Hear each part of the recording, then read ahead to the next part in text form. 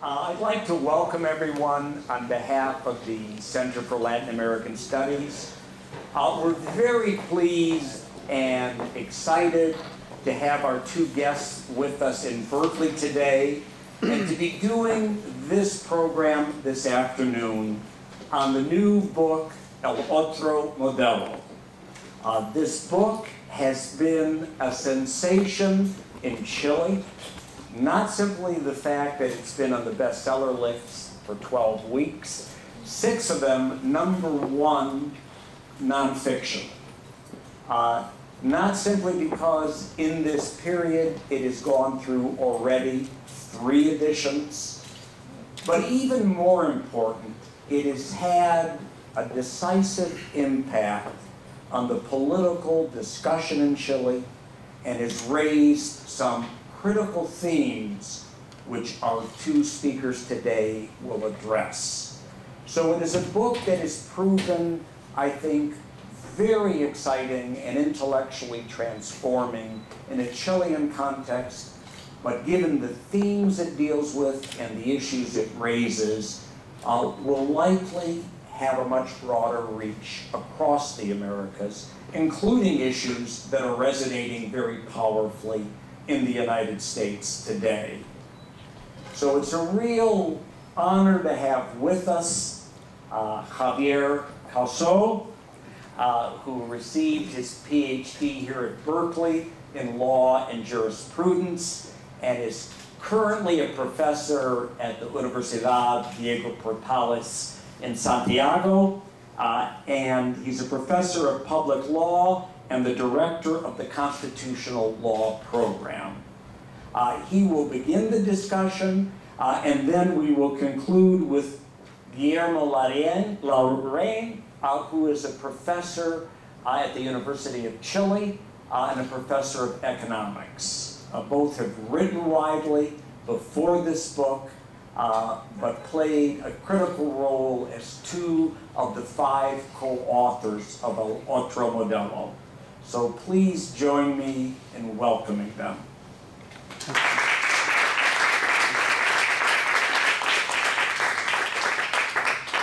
Many thanks, Harley. It's a pleasure to be here, particularly since I used to collaborate with the class for many years, and it's really exciting to be back here. Okay, I would like to, with Guillermo, we decided to talk for 15 minutes each, and then have time to exchange with you a conversation. A bit of context. Javier, yeah. I think you might want to just pin this. Okay. It'll work if you pin it like right there.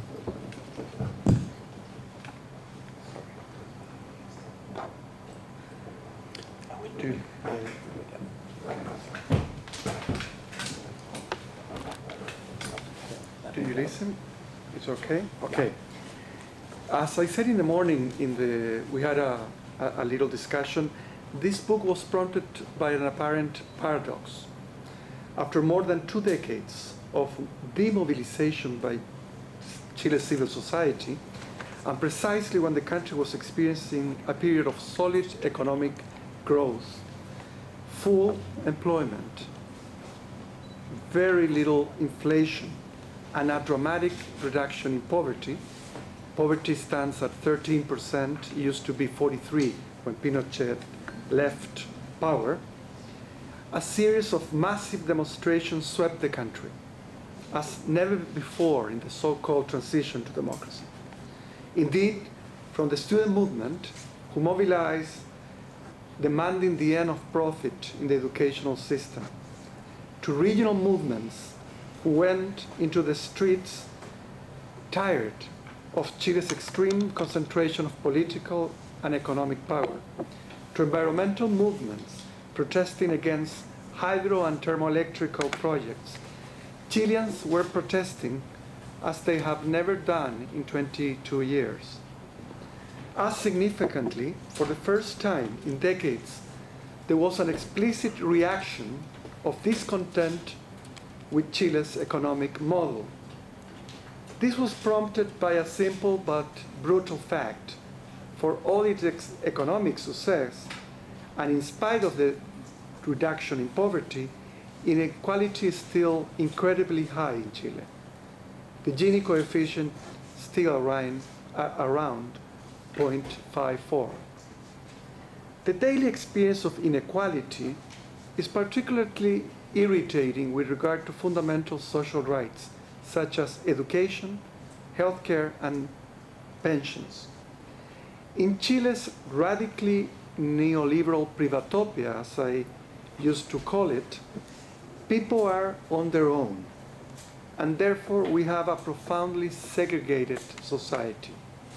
You get the educational quality you can afford, the health care quality you can afford, the pension you manage to save for yourself on your own.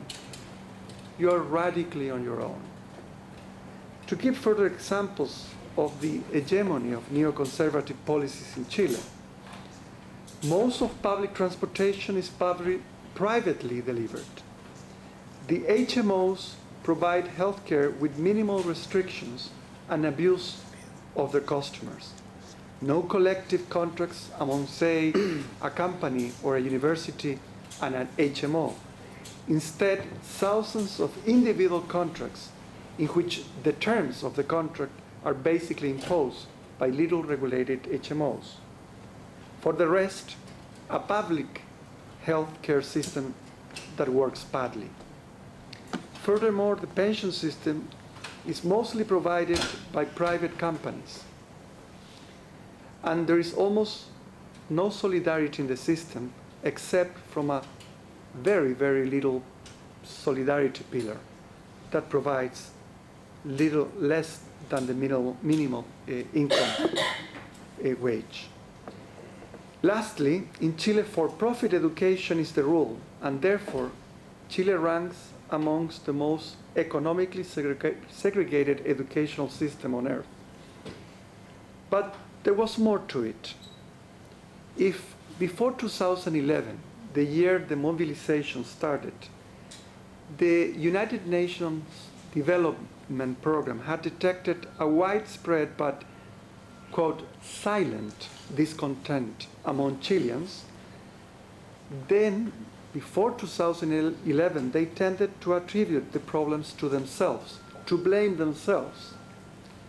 In a famous expression that the UNDP report quoted, a typical Chilean would say, "The country is all right, but I am not." Given the cultural hegemony of neoconservative thinking, they tended to blame themselves for the malaise they experienced. And therefore they concluded, I must be a failure if the country is well, but I am not. Well, in 2011, a series of scandals by market abuses perpetrated by large pharmaceuticals and retail companies made clear that it was not that most Chileans were a failure. The problem was the system itself, not individual performance. Thus, hundreds of thousands of Chileans met with others who were similarly situated and started to demand profound change in the social and economic model, and also the constitutional model, that for the first time was seen by millions of Chileans as an obstacle to achieve profound change in the social and economic spheres. So, on the eve of this mobilization, with 3 other colleagues who are not here, 2 jurists, 2 economists, and 1 sociologist, we decided to do an interdisciplinary work that was collective. And that's something that performatively wanted to reposition the importance of the collective against the individualistic. And we set to elaborate a more developed diagnostic of what was going on, and found that Chile's economic model was part of a larger model with a constitutional, a political, and cultural dimensions, which had helped to maintain a rather extreme piece of economic neoliberalism. I want to emphasize the radical nature of Chile's economic system. As we put it in the introductory chapter of the book, Chile's model is comprised of three fundamental elements. First, a constitutional model.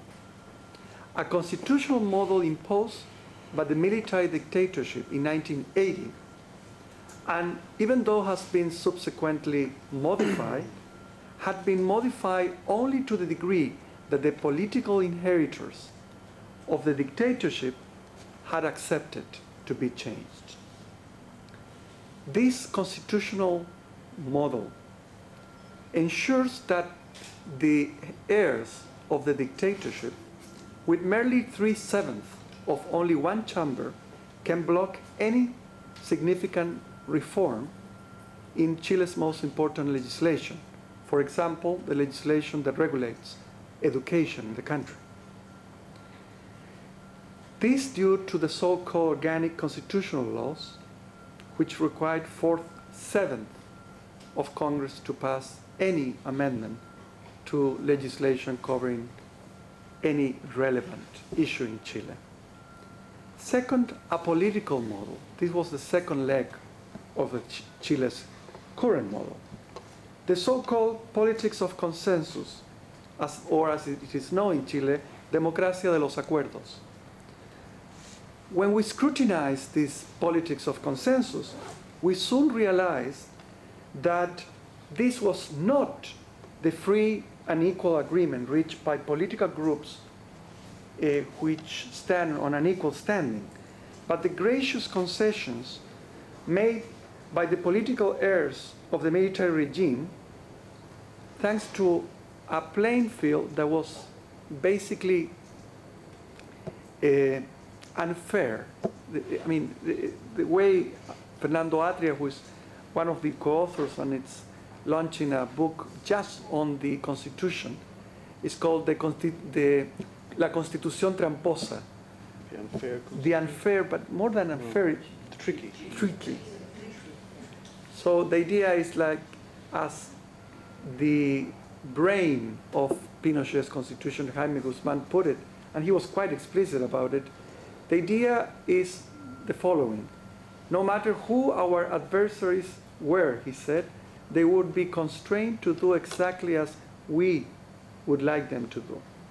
He put this in writing. It's amazing how people can be so candid. And the third was the cultural hegemony that neoconservative thinking achieved within the elites, but also within regular Chileans. This made part of the common sense that, say, Chile's public television had to compete under the same rules as any private TV. So therefore the quality of, or even the public nature of the national Chilean TV became completely absent. You cannot distinguish Chile's national TV from a privately owned network by seeing it. Also, if the cultural, the profound cultural penetration of neoconservative economics made even the designers of the supposedly upgrading of the Chilean Santiago's transportation system to regard the introduction of even one public company to do public transportation as ideologically biased. So the socialist government of Ricardo Lagos thought, I mean, its bureaucrats thought that it would be too lefty to have what it's the common sense in all capitalist nations on earth, including the US, where public transportation is served by public companies. So what's to be done? In the book, we start with the political and constitutional, because that's the key to change any of the other issues. And that basically would allow, we claim, to reconceptualize citizenship, social rights and the provision of these rights by either public or private companies, but in the case of private companies, under what we call the regime of the public. Basically, it's the idea that if any private entity is providing fundamental social rights like education, healthcare, or even the administration of pension funds, they shall be regulated by a special kind of legislation that make them different than any other private company pursuing only private goals. So with that, I would leave Guillermo to continue with the presentation. Thank you. Well, thank you very much, Javier. It's a real pleasure for me being here. It's the first time I'm in Berkeley, so it's a great honor to discuss this book in which we worked for 4 years, basically, with Javier and our 3 co-authors. So I will explain to you what we have done in 2 areas of the book. Javier discussed basically what we did in the political area, and I will discuss what we did in the social and in the economic areas. And I said we because in spite of the fact that we come from different areas, 2 economists, 2 lawyers, and 1 sociologist, we wrote this book with 50 fingers, as we said. We wrote the book all together, and that's a very important a methodological issue that I believe deserves also a discussion on itself. So let me start by the social issue. Probably one of the most well-known elements of the Pinochet heritage is the reforms dictatorship did on the social issues. And among them, the most well-known of all is the pension reform. So the pension reform, as you may eventually know, consists in that any Chilean has an individual account in which every month they contribute to a personal account. Those savings are managed by a private company, and those savings accumulate over time and are used to finance basically an annuity at the end of his life, of his working life. Now, what's the ideology behind it? It is well conceptualized in the title of a book by a right-wing think tank called Libertad y Desarrollo, and the title of the book is Private Solutions to Public Problems, which is quite appealing. That you could, if you could eventually find private solutions to public problems, would be great. You could eventually free public resources to other uses and eventually solve the public problems. So in principle, we do not necessarily disagree with that concept in the sense that we don't disagree with the idea of having private agents participating in solving public problems. So that's not the point. The point is that the way this was actually done is creating market structures for solving those public problems. And we have accumulated a lot of evidence as of today that market structures tend to create in some areas some problems. One of them has been identified by, for instance, in this same university, George Akerlof, when he talked about the harm that incentives create on identities. Michael Sandel in Harvard talks about the harm that markets create on certain inherent characteristics of certain goods. Well, what we say is that when you have some social rights, if the provision of that social rights is organized through market structures, then you have a conflict. And the conflict is because a market structure, but the same idea of a market will create a segregated provision of that service or that good, which will be conflictual with the idea of a social good or a social right that, by its same nature, it imposes some idea of egalitarian provision in some sense. And we understand that this is one very critical inconsistency that it is conflicting the Chilean society nowadays. So the market solution, which is not a private solution to the public problem, but a privatization of the problem, which is quite different. So indeed, the pension ceased to be a public problem. It is a privatization of the problem.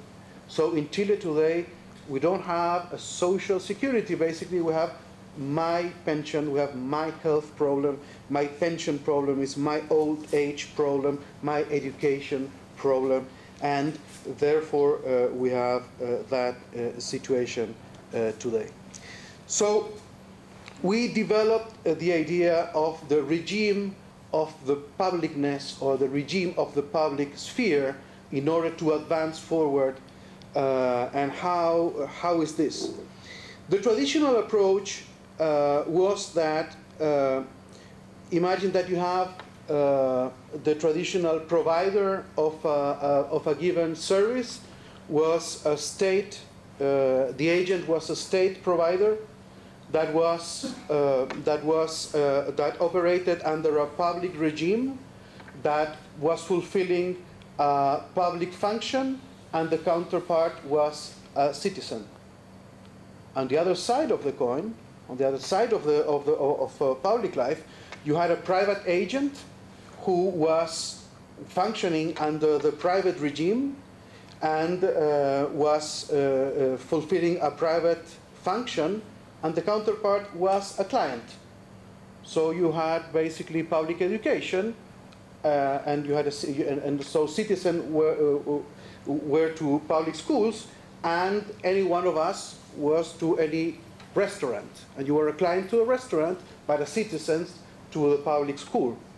So the Pinochet reform consisted in saying that the private agent could eventually fulfill a public function.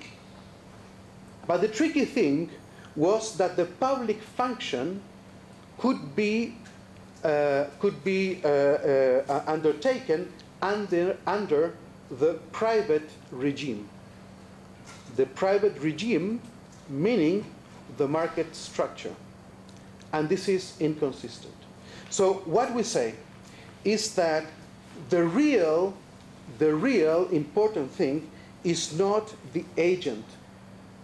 The real important thing is the function. So if you are fulfilling a public function in the economy, in society, you must be doing this under a public regime.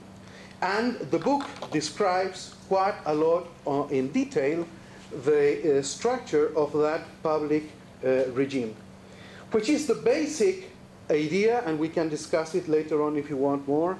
Of the public regime is that you face your provider as a citizen. And the citizen, with respect to the provider, has a right. When you go to a restaurant, you don't have a right. You have a right only if you have the money to buy what you want to eat. If you don't have the money, you don't have the right.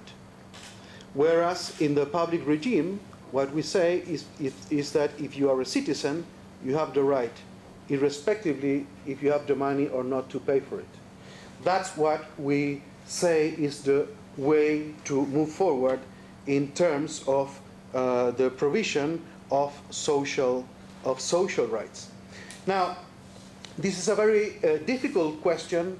It has a lot of nuances, and therefore we try to look for a specific case, and we discuss the issue of the public education, in the case of, in particular, school education. And you know, the way we do it today, the solution we do today is that today eligible families, the way the public solution for education works today is that eligible families, not all families, eligible families today receive a voucher. And with that voucher, they buy the type and amount of education they desire. So they have a voucher, and on top of which they pay whatever education they want. So, this ends up having some basic education provided by the state, and on top of which you have a whole and continuum of different providers of education and different amounts of cost of education, from the free education provided by the state, very poor quality, to the top and most expensive education, which is with relative good education provided by the most expensive private providers. Market signals are then given to help parents to choose the school, bringing market discipline. So the idea is to create a market, so parents must choose these these schools. So which kind of market signals? Where market signals are given by tests. So there are tests in 4th grade, 8th grade, 10th grade. So what's the outcome? Segregation. You have basic. Each family pays the whatever they can to choose to having their kids they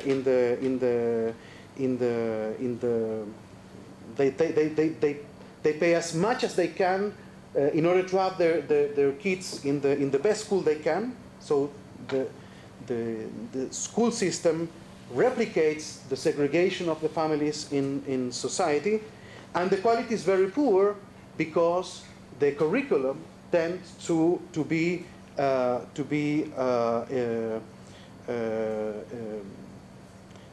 in line with the test to those tests that will be used as a market signal for families. So what is the regime for the public sphere? What we say is that educational projects should be non-for-profit. There should be, of course, freedom to choose the educational project, so we don't deny this. There is a long history in Chile that providers choose their own educational project. We do not deny this. This is fine. But we translate the whole freedom to choose the type of education to the families. Today, this belongs to the schools. And we give the voucher, the unique voucher, financed by the state to the family. There is a unique price that it is received by the families, and this is the only price with which education is financed. And we give a Roth-Shapley algorithm to match supply and demand. Well, I took a bit too much time in explaining this. Sorry, it's a bit too much. Sorry. I should have eventually spent less on that. Let me just give in 1 minute what we say on the economic side. The problem on the economic side is the following. We have developed our country with the idea that market has the power to allocate efficiently resources, and this is wrong. In the last couple of years, we have been able, our economy has been concentrated its exports on minerals away from other areas. We have not been able to improve our inequality, and we have not been able to improve our productivity records. We understand that all these issues are related, and we develop an idea that all this has to do with the lack of an industrial policy. And if we have time and if it is of interest for you, we can discuss this.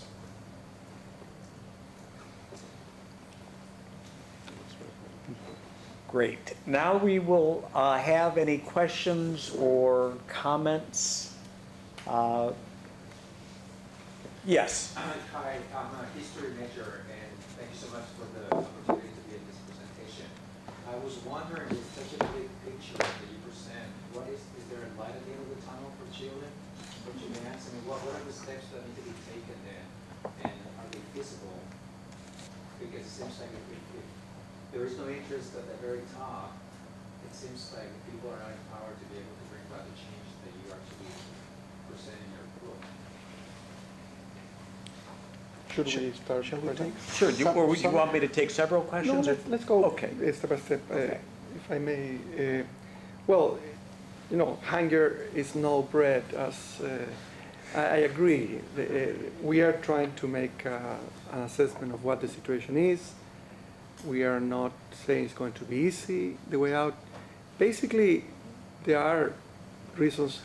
I mean, the situation was worse before 2011. There was sort of an anomia. You know, people were feeling a malaise, but individually, Chileans, there were reports of having a lot of the population under huge stress, and this was very comprehensible. And basically, you were so on your own that if you didn't have the money, you could not, and you lost your job, you know, your pension would be suffering, your health care would be suffering, the education of your children. So there was a lot of stress, but lived in the solitude of one's own house. And 2011 was really an explosion of, you know, realizing that, you know, the emperor had no clothes. I mean, people realized, you know, there are millions of us suffering this uncertainty, fragility, and this was liberating in some ways. And what's interesting, I think, is that over the last 2 years, the pressure had kept going. I mean, this was not something that happened only, you know, a couple of months and then disappeared. The students kept the pressure. Other social movements have been keeping the pressure, and you know, 8 of the 9 presidential candidates are supporting a new constitution. The position of the political inheritors of the dictatorship is to basically barricade themselves under the constitution as it is. So there is an open question of what will happen when, you know, eventually it's very likely that the new government would be led by President Bachelet, who is running again, and she has put the new constitution as one of the 3 pillars of the new government. But in Chile, the media is owned, the one that creates common sense. The established media, the mainstream media, is still very neoconservative, and supportive of all this. So I can anticipate a clash between the media, the right wing, to any move to change the constitution. But on the other hand, there is a lot of, I prefer this situation of movement to the sad hegemony of a very ideological situation before 2011. So we're not saying that it's going to be easy, but I think it's a very exciting time in Chile's history. But I didn't put my microphone before, which is not bad because I was terrible. My presentation was really bad the first time. So I will try to be better now. No, let me say the following. The first, one of the theses of this book is that, which has been quite conflicting in Chile, is that we understand that the society has changed significantly. Now, this is conflicting because of what Javier expressed in terms of the freezing political situation. the Constitution does not allow for our political institutions to evolve as society is evolving.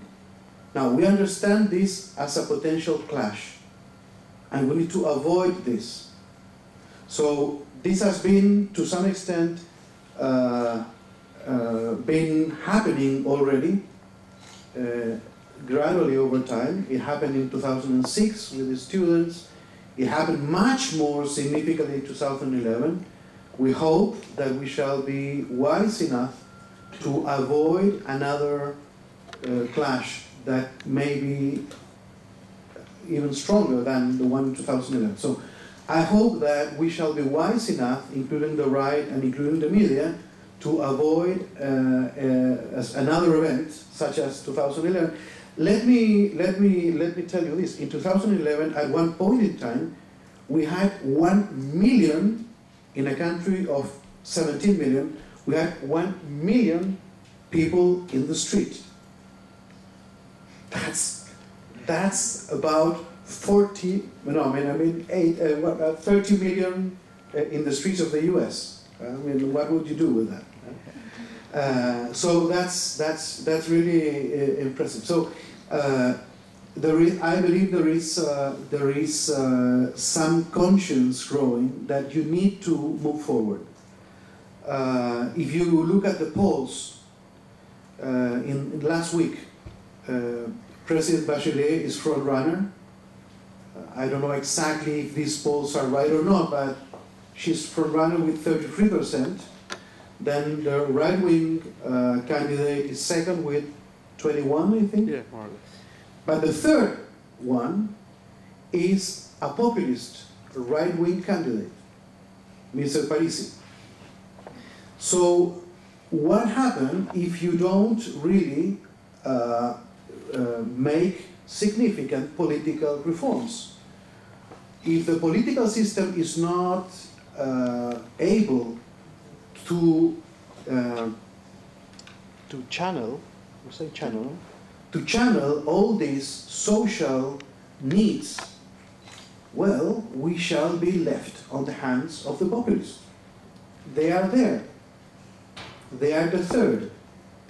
They are 15% now. So that's the future. Yes. What are the basic changes that the proposed constitution would make?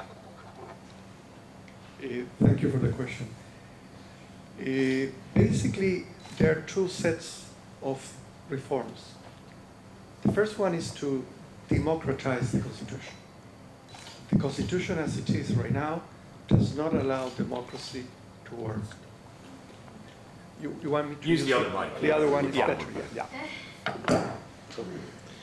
We lost the previous half an hour. We will start again. So do you listen? Okay.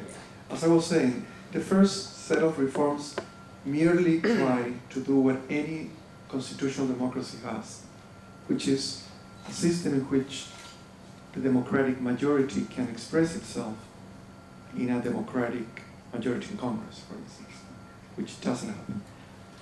And there are many other issues that I can go into detail, but I would like to say that this is the crucial one. We basically have a system in which the minority has a complete veto power. And it's not any minority. It's the inheritor of the worst dictatorship Chile ever had.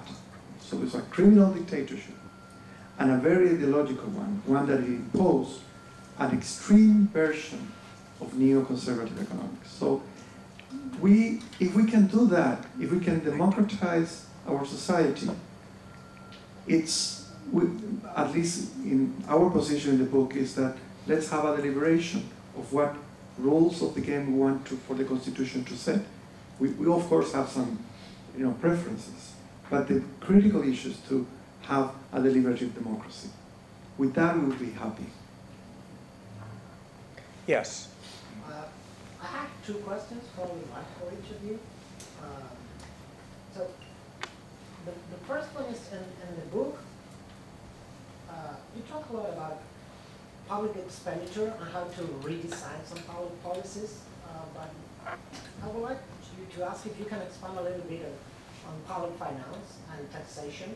So to which extent you see that the tax system needs to move from one focused on efficiency and just collecting a lot of money using indirect taxation to one that focus more on kind of affect the ex post Gini coefficient, for example, or kind of improve equality. And my other question, probably more for you, Javier, is how do you see judiciary plays in this balance? Because in the book also there is a lot of argument about legislation and constitution, but less about how, and I don't have the screen, how is the judiciary right now? And I recently, Libertad already published a book kind of digging a trench, starting to criticize the judiciary for being too liberal and to be too detached from rules. So how do you see the judiciary? Do you think they're going to tag along to the change? They're going to go with Libertad's already in the trench they're digging? And, if you can expand on that too, please. Well, with respect to public expenditure and taxes, well,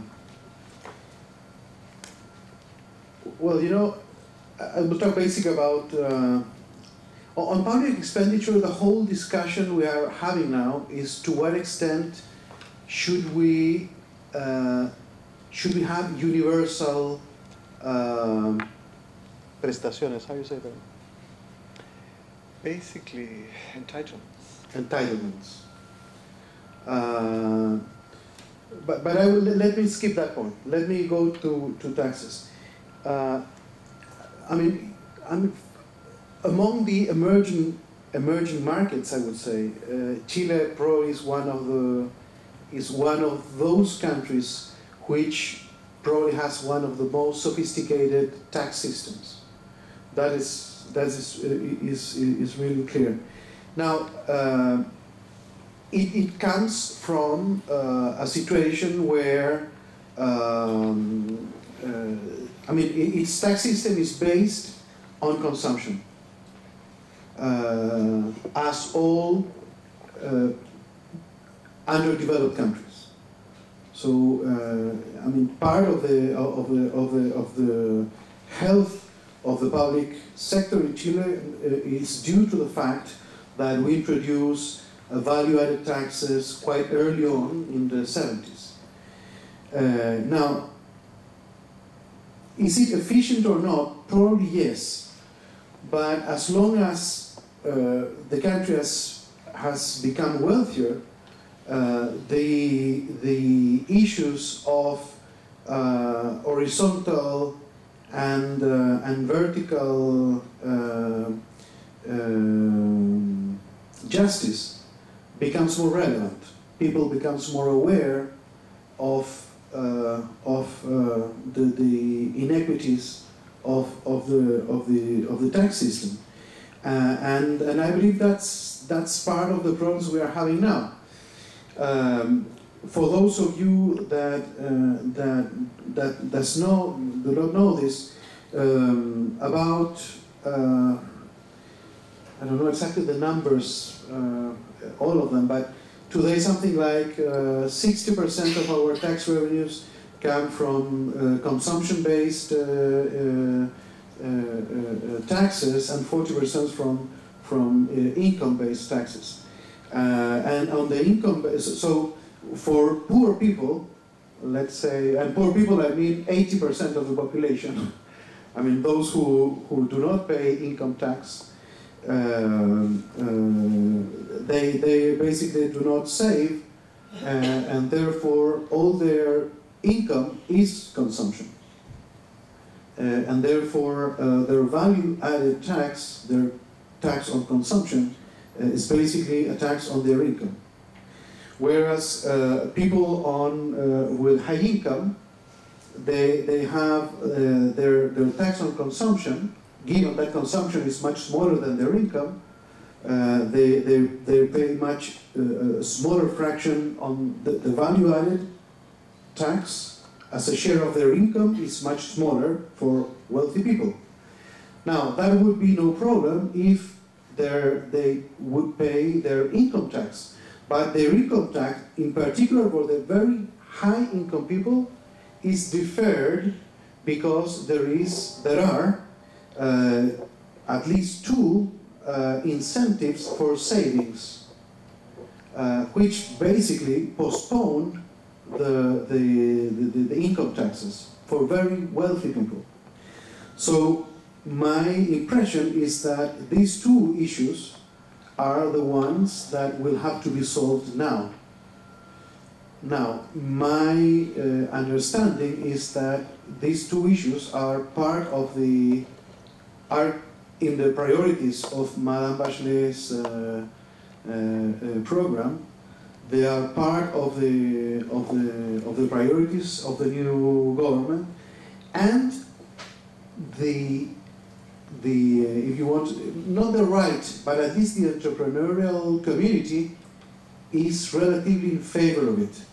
They understand that they do not belong to the 21st century Chile, that they fulfill a role at some point in time in which the country needed some incentives for savings because the country was isolated from the financial service, international financial capital markets. Today this is not the case. We don't have any trouble in financing any kind of investment, and therefore we don't need that kind of incentives any longer. So I believe that those two issues will change now. Very quickly on the judiciary.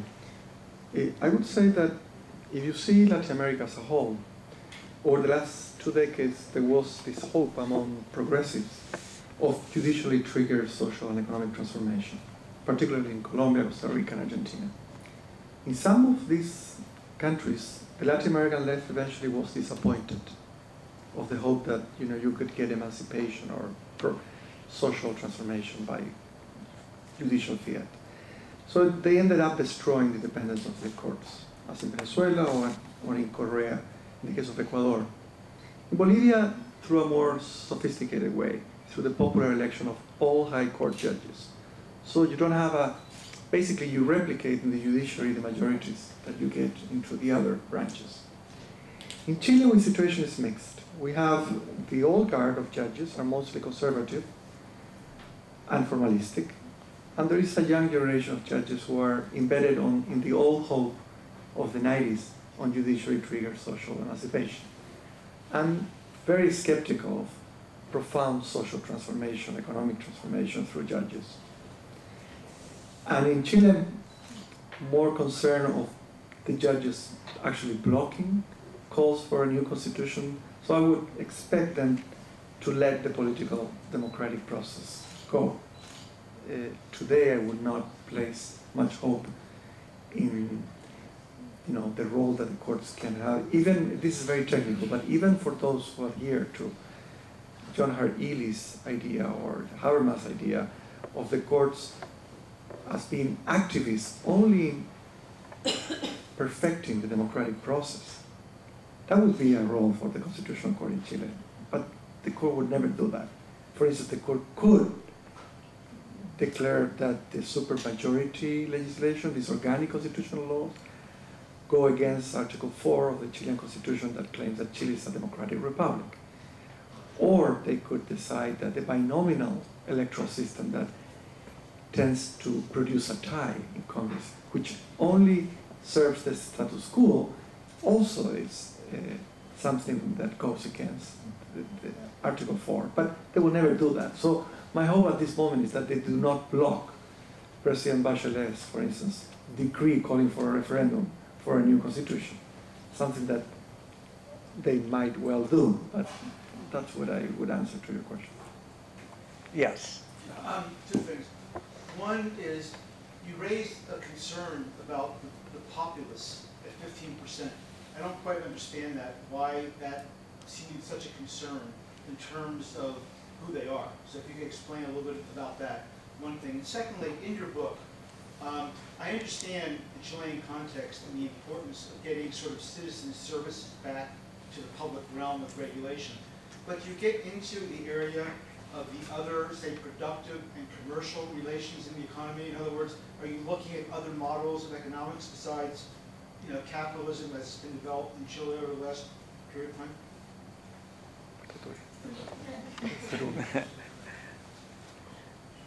To alternative. Don't want to ¿Cómo se dice sociedad anónima? Corporation? public company.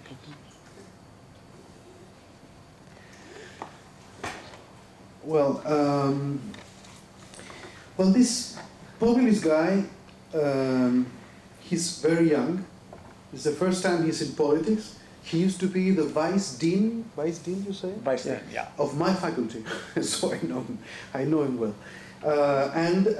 He said once, not so long ago, 6 months ago or so, he said, the time of political parties is over. It's time to talk directly to the people. What he's saying is that political parties are unable to channel the needs of the people, which is basically eventually true because political parties, given that the freeze of this or given the rules of the game in which the political parties actually play, they are unable to solve many problems. So he's selling the idea that he will be able to solve those problems, which is totally false, is untrue what he's saying. But he may eventually win an election lying, which may eventually be the case. So I'm not sure whether I answer your question, but he's already with 15% of support. He has a TV program. He's saying that he's able to solve many of these problems, basically with very simple solutions. He's very good at communicating easy solutions and talking directly to the people. I understand this is very, very, very complex. Now, the second point, I like it very much. Because this is not in the book, but I understand your point and I like it because it should be one extension. If I understand your question, the whole legal structure of Chile promotes one form of legal organization of private entities, if I understand your point, which is the Sociedad Anónima or public companies. Yeah. That the ones that have stock exchange, you can buy stocks. Corporations.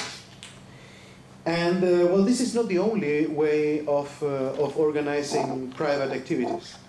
I have been advising in the last year some cooperatives which were totally unknown for me, and I believe there is a lot of things that can be done in the cooperative world. And this is not in the book. I have not even discussed this with my co-authors, but I understand that the proper role of the state within the logic of the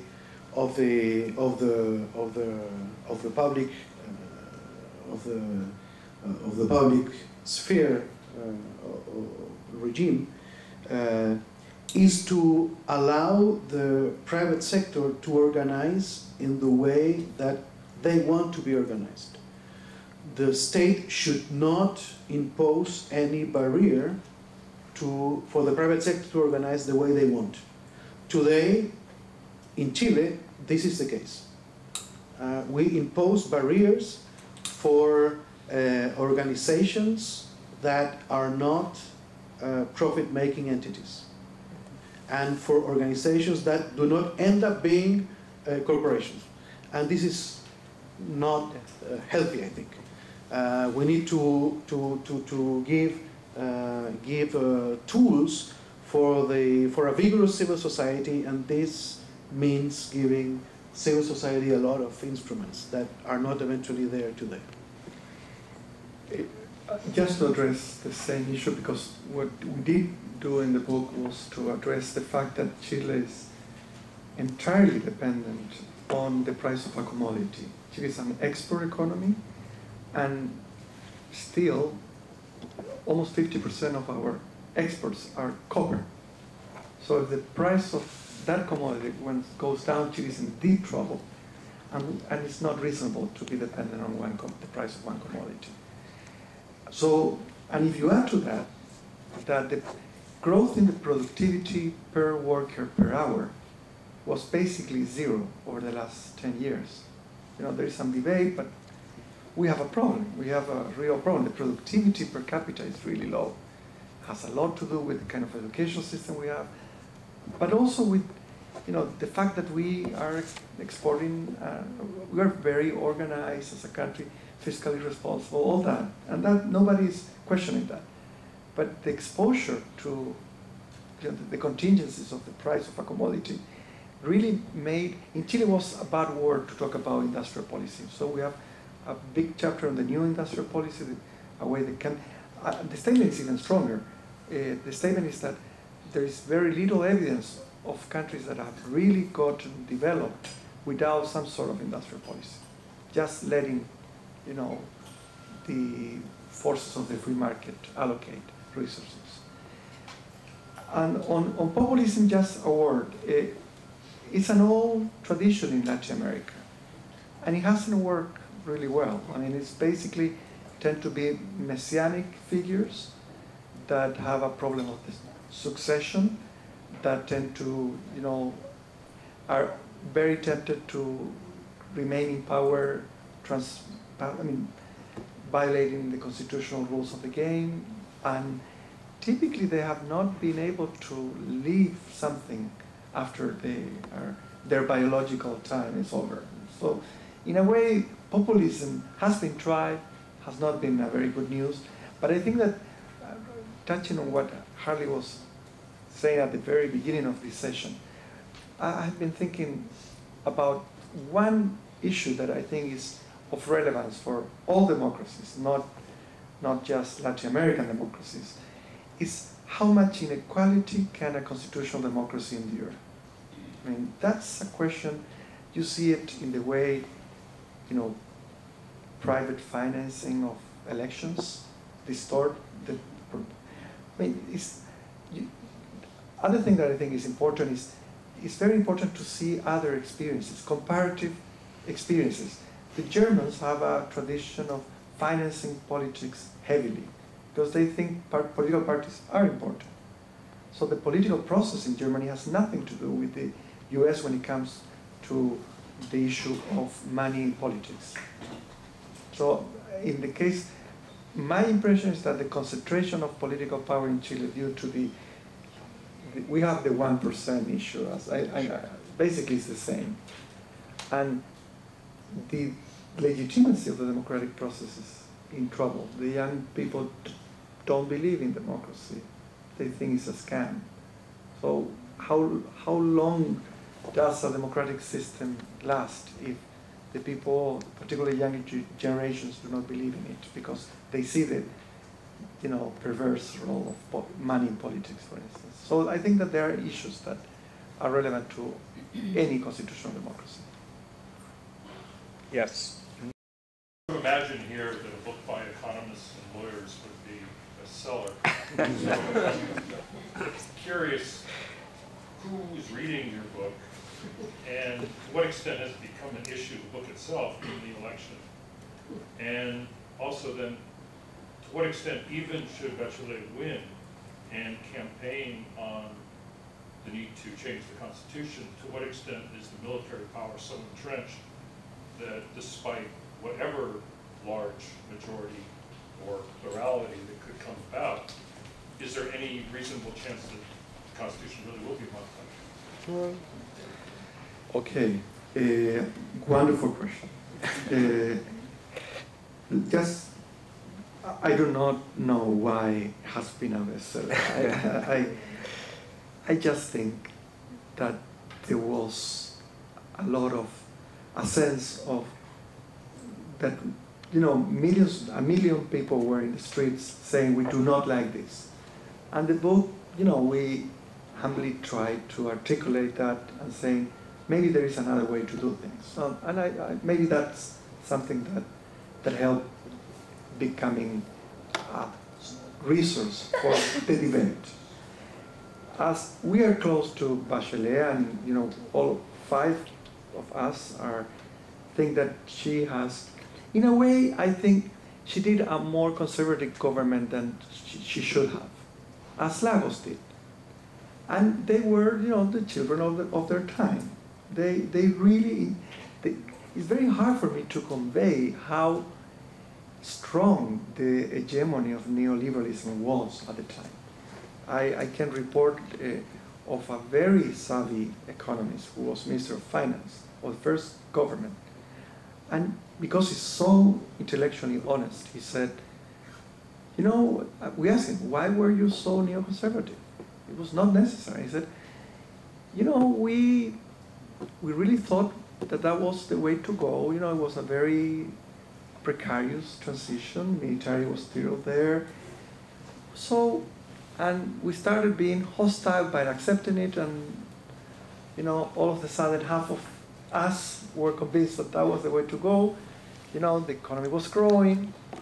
So basically, poverty was decreasing. I mean, that's something important to, now that we have only 13% of poverty and not 43%, inequality became an issue. I mean, it was an issue for many of us personally, but not socially. Now it's a public issue. But your question on the military is still at heart with Pinochet. I'm convinced of that. Basically, it was, you know, their government, and so, but the military will not actively do a coup. That we don't have coups anymore. You have these soft coups in Latin America. You know, you cannot put tanks and bomb the government house anymore. But they do exert pressure. So I think, in a way, the most important issue is to make the right wing get divided about the constitutional issue. If we can find even a little group of truly democratic right-wing parliamentarians, that would make a huge difference. The military would not, you know, go in to stop that, a constitutional process. Chile is an orderly country. I mean, one of the things that is really sad about the way the right-wing media is portraying the call for a constitutional assembly is that, oh, you're going the Venezuela's path. It all started, Chavez started with a constitutional assembly. So that's what you want us. And Chile had a institutional, you know, context which is so different than Venezuela's in terms of the rule of law. And I think that, and the very fact that the army is so right-wing, it would prevent, you know, anything like what happened in Venezuela to happen.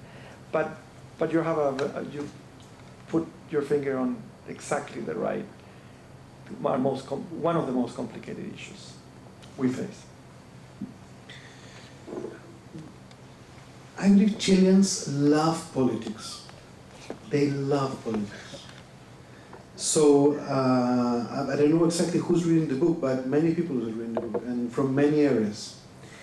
Now, when I say many people, it's not a million people. I mean, when we say this is a best-selling, it's a couple of thousand. It's not that much. 7,000. No, don't say the number, because let's talk about shares, percentages, because we made a calculation. James Robinson, the author with Darren Acemoglu of the best-selling book Why Nations Fail, was in Santiago, I mean, 2 or 3 months ago, and we made the calculations. How many books have they sold in English? And we made a calculation. How much have they sold in English, and how much have we sold in Spanish? And we have sold more. and that's why we are successful. But of course, it's not much in absolute numbers. but it's quite widespread. And the interesting thing is that there is a lot of reaction from the people. Almost every week, there is someone writing something in favor or against in the newspaper. This week there was a very well-known journalist writing, I mean, the exact term, I could not really say it in front of a camera, but it's a very bad word about his writing on our book, but it's very bad.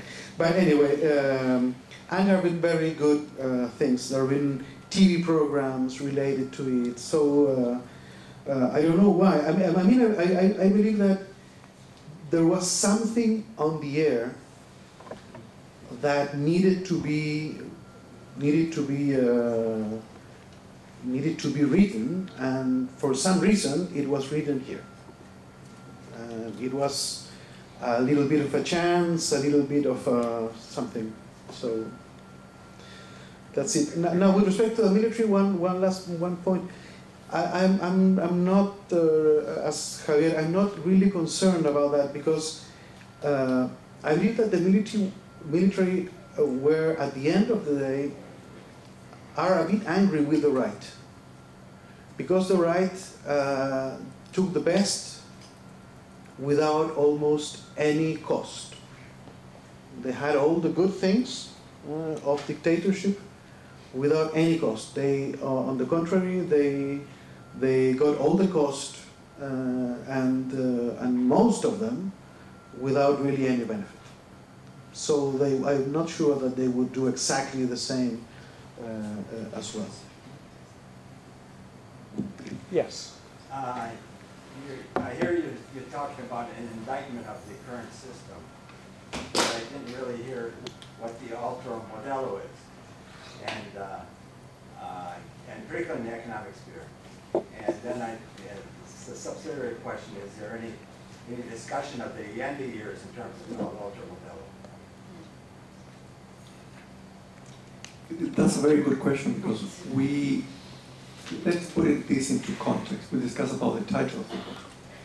If you live in a country in which 7% of the labor force has collective bargaining, and it used to be 50% when Salvador Allende was president. That would also be the United States. Yeah, sure. But Denmark is 90%. Right. So Denmark 90%, Chile 8%, 9% in labor. Strikes are almost unheard of in the private sector in Chile. The only ones who go into strikes are the ones who are illegal, who are forbidden to do it in the public sector. So that's one issue. A country in which South Korea, not North Korea, South Korea has 100% of the schools are public. In Chile are the worst, and perhaps 25%. Even in the US, almost 90% of high schools are public, US. In Chile is, as I said, less than a third. So you start, Social Security basically doesn't exist as a concept, except for the military. That's the only thing that Pinochet did that was smart. We, from out of our pocket, as contributing, tax-paying people, we paid the pensions of the military. So they retire very young, and they have, a very comfortable pension paid by all Chileans. But we basically don't have Social Security in the meaning that it's a problem for the collective. We don't have industrial policy whatsoever. I mean, basically, the market is the one that, by its own. So whether this, in that particular sense, is a different model. It's a model.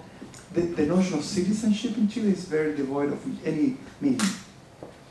So, yeah, if you say Denmark is a different model than Chile, yes, that's where we want to go. We're not that, I mean, it's not that innovative. It's just, a kind of modern social democratic horizon. But for Chile, it would be an immense change.